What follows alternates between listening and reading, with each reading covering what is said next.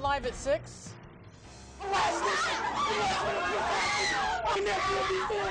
The funeral for a 1-year-old boy turns into chaos. Emotions ran high during the funeral for Christopher Thomas today. Police say Thomas was killed by his aunt. Michael George was at the funeral home when that fight broke out this morning, and Michael joins us live with the latest. Michael, very sad situation.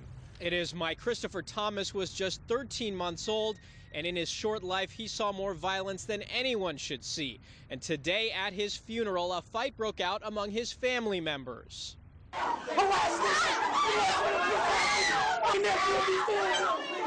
Christopher Thomas never got a proper funeral.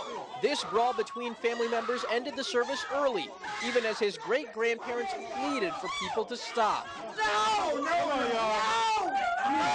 But seconds later, it started again as family members blamed each other for the infant's death. Before I knew, everything just exploded. Christopher's father was hurt in the brawl. What got lost in the chaos today was that Christopher himself never had a chance to escape the violence in his family.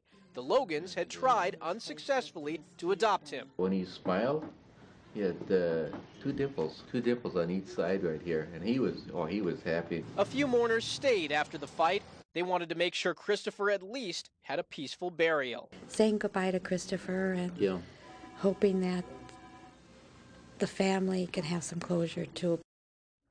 Now, Christopher's aunt was arrested for his murder, but we never got an answer from Child Welfare Services as to why the abuse was never caught. I spoke to a spokesperson today, and they tell me they can't comment because of privacy issues. Reporting live in Milwaukee, Michael George, today's TMJ4. So many sad aspects to this story. Michael, thanks a lot.